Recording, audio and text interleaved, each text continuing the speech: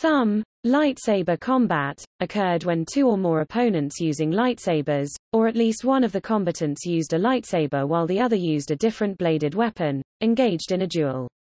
Such opponents were often, though not always, Sith and Jedi.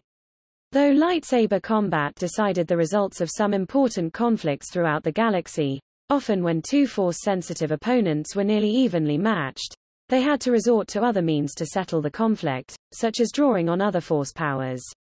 There were 7 known forms of lightsaber combat: Form I, Form II, Form III, Form IV, Form V, Form Vi, and Form 7.